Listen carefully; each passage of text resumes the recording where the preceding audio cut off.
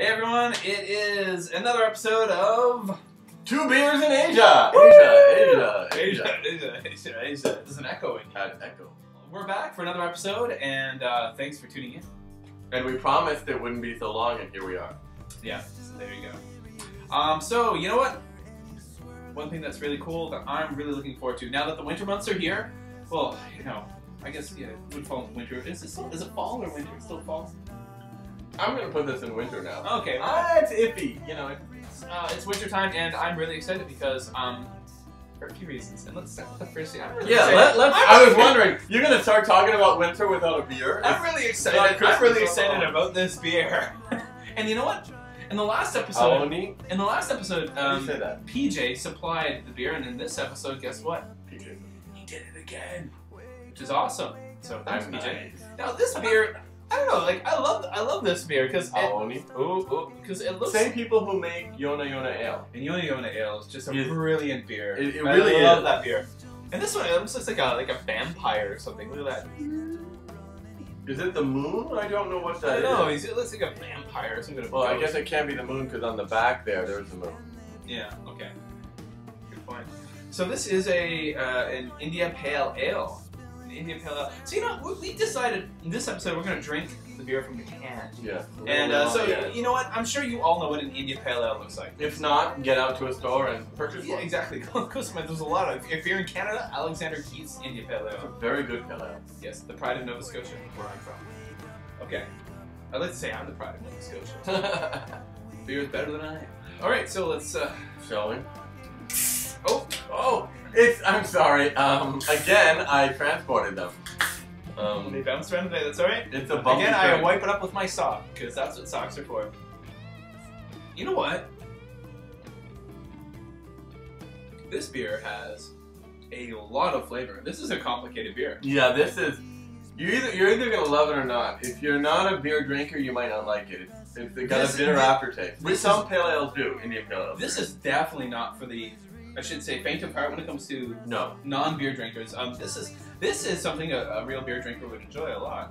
When at first it's harsh, but then you can, in the notes, I mean, I don't know how to describe it, but there's like the flavor profile takes you on a ride.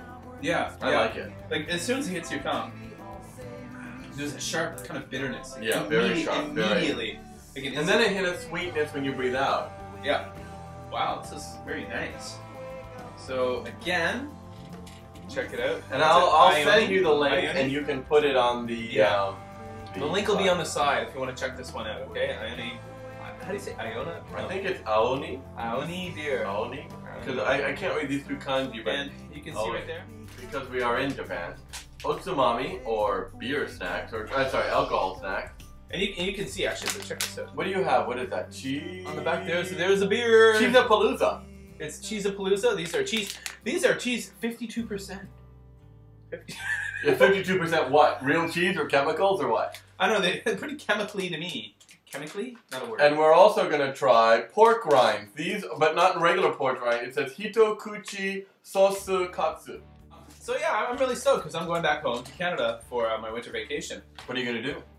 I'm going to just, honestly, hang out with my family. I'm going to eat portions of food that are bigger than I've seen in a long time. I'm going to drink some Canadian beer. Oh yeah, Sleeman's Honey Brown, my favorite. I'm looking forward to it. Sleeman's Honey Brown. I've not heard of that. Sleeman's Brewery is, it was an independent Canadian brewery based out of Guelph, Ontario, and they produced some of the greatest Canadian beers I've always found. And they were recently bought out by Sapporo, actually, about 2 years ago. It is one worldwide global drinking industry. Right now, I'm not sure if any of the major Canadian beer companies beer producers are actually Canadian owned anymore. I think they're all foreign owned. Wow. I think. It's a global and I might be wrong, so correct me on that. I'm sure you will anyway. Are you going home alone? No, I'm going with my wife. My wife and I are going back to Canada. Has she met your parents before? I already know the answer. I'm just asking so you can understand he really is married. Actually, yes. My wife actually lived in Canada for a while, in Ottawa, when I lived in Ottawa. I was living in Ottawa. Ottawa, the capital city. Cold winters, but great town. Yeah, my wife lived in Ottawa, so we're going to be visiting the Ottawa area. And it's going to be great. Just hang out with my family and enjoy great food, great company, great times. But yeah, that's what I'm playing. And now that's really cool because I haven't been to Canada since I've come to Japan. So I've been here for about a year and a half now. Wow. Seems like longer. And I've never been. Well, you know, stale company. Oh! No. So that's what I'm doing for winter vacation, which is really cool. So PJ, what are you doing for winter vacation? Actually, that's kind of what I'm doing for winter vacation. I went home last year, and I had the worst possible experience in my entire life. It took me 6 days. You know that every time I tell the story, it grows a little bit. But it took me 5 days to get home to Pennsylvania. This big. Yeah. And it was horrible. Lovely to see my family again, but whom I do love dearly. But you know, I wasn't able to get a driver's license. I lost my social security card. I was bit by a Pekingese. Yeah, everyone in the face. There is no manly way to say you were bit by a Pekingese. But it bit your face. Yeah, it did, and it was in my lap to begin with, and it just tore my lips. Even the Pekingese, if it bites your mouth, that's not going to be good. Anyway, I decided, well, much to my family's chagrin, I'm not coming home this holiday. I'm going to stay here, save some money, drink a whole hell of a lot. Yeah. Sounds good. And get some work done. I'm trying to get... by then I'll have one article published, I hope. Or I've set my second, awesome. Really. But move on to my third. And in Japan, and this is gonna flip you. You know how in America, no, I'm sorry, America. How American centric I mean. Shame. You're American, so it's in North America, Christmas is for family, and New Year's is woohoo party. The opposite here in Japan. It's exactly the opposite. Which is why I will actually be here for New Year's. I will be back here in Japan for New Year's. So that you can be with your wife's family? So I can spend it with my wife's family. And stuff. How horrible. Yeah, so we'll actually be back here a few days before the New Year too. Which is good. Which is awesome, because I mean, New Year's is, like you said, that's actually the biggest holiday of the year in Japan. That's 3 or 4 days here, basically. That's the most important The day time. before and the 2 days after. People see families, go to temples, which is great. Crazy. We went to temple. We went to the temple last New Year's Day, which was my first time here in Japan for that.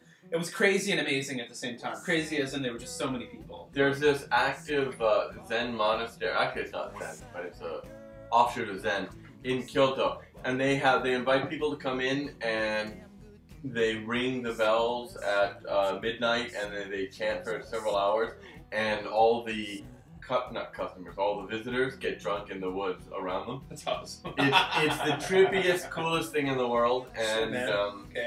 One of these days.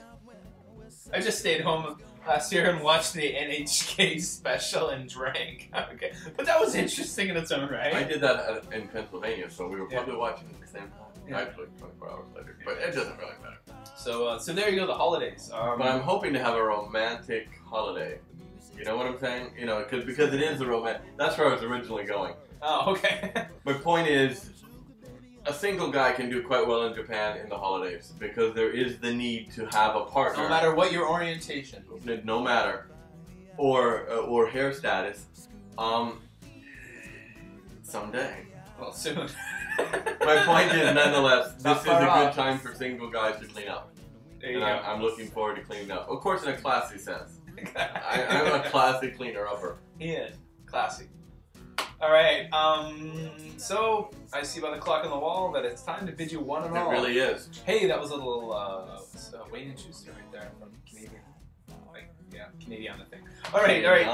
Cheers, everyone. Cheers. And thank you for watching another episode of Two Beers in Asia. And stay tuned for more exciting stuff.